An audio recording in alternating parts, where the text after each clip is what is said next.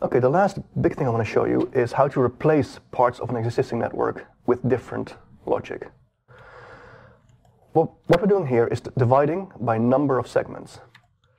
So I can only choose whole numbers. It's either 36 or 37 or 38, but I can divide into 37.4 segments. So between any two states, there's a large jump in my arcs. I can replace this logic with a divide length component, which divides not based on number of segments, but divides based on segment length. I can pick the same curve and make a new slider which varies somewhere in between 0.5 and say 20. Oh, 0.5 and 20.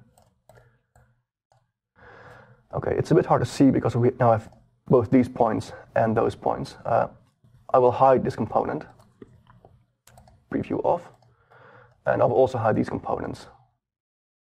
If you press space, by the way, you can open the menu which allows you to disable and enable components, hide and show components, bake data, and so forth. So quickly just select them all, press space, and hide them all. So now we're only seeing the points in this component, and we can change this number smoothly and actually have our points change over time very smoothly. And I can even zoom in and change the slider on a sort of sub-pixel, if you want, accuracy. So I can change it very, very accurately and very slowly move my points further apart.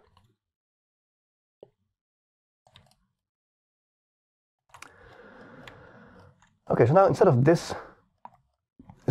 these points here, let's switch it all back on again. Instead of these points, I now want to use those points.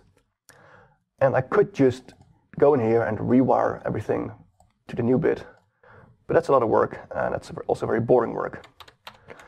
There's a better way to take a bunch of wires and move them from one output to a different output. When my cursor is close to this component, you can see that there's this little wire symbol next to it. If I press Control, it becomes red. Is that visible to people? It's very small, maybe not. But when it's red, I can draw a new wire over an existing wire and remove that wire. If I press Shift, I can add more than one wire. For example, by default, if I just make a new wire like this, it overrides the old wire.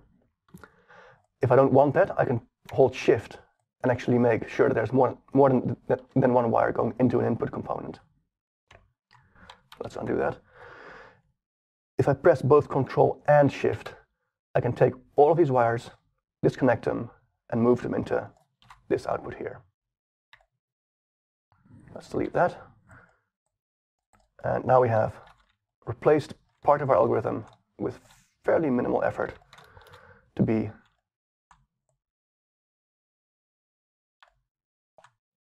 give us more control over exactly how these arcs behave.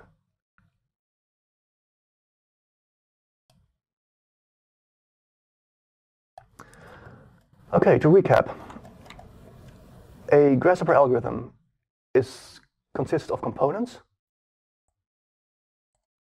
parameters, either input parameters, output parameters, or floating parameters, like these.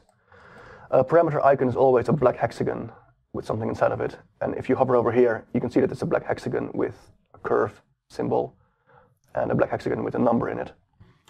So these are all parameters. And components actually do stuff. Parameters remember stuff. A component icon is just a drawing without a border, without a hexagon or a rectangle. There are wires which share information between parameters. And there's a bunch of special objects such as sliders or gradients. For example, if you want to make a gradient, or, well, there's a whole bunch. There's the control knobs, if you want a slider which goes around and on and around. And these are all sort of special objects that are not really parameters or components, but they are mostly here to make it easy to change data.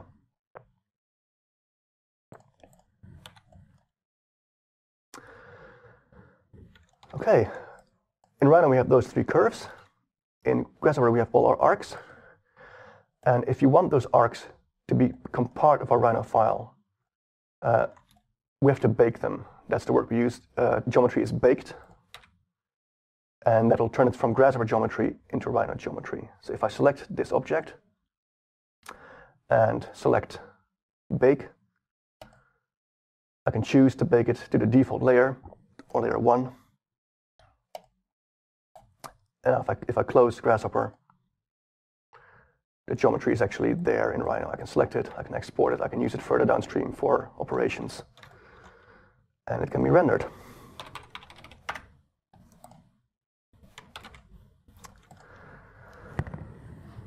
I think this might be a good time for more questions. Do we have anything good, Mary?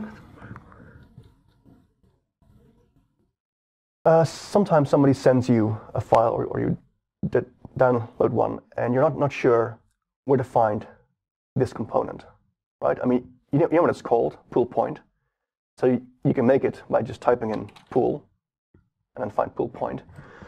But if you want to know where on the toolbar this thing was, you can press Control and Alt, which will change your cursor into one of those little information symbols. And if you click on the component, it tells you exactly which tab and which panel that object was found in.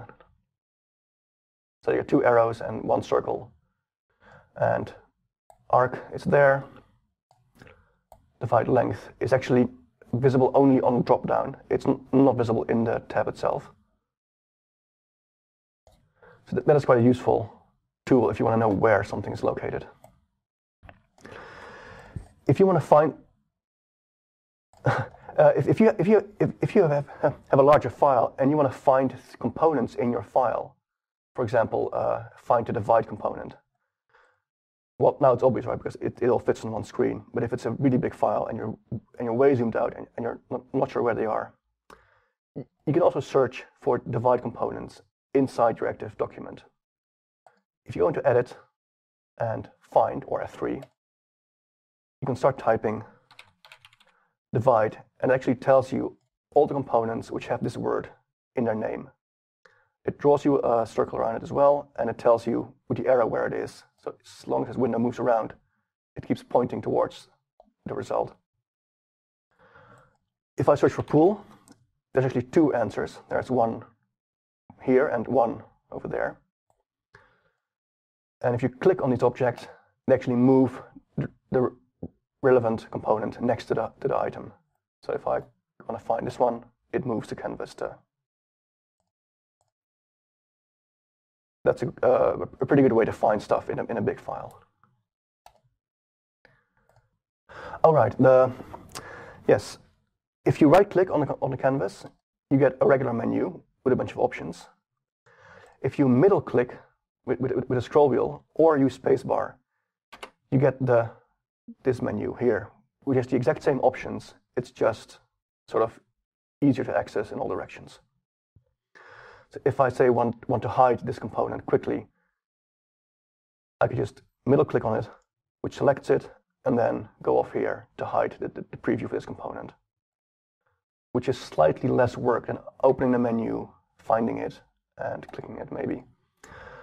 So middle mouse button or spacebar opens up this menu, which has a bunch of tools that sometimes are available, sometimes are not available. If nothing is selected, then hiding and enabling and baking doesn't work.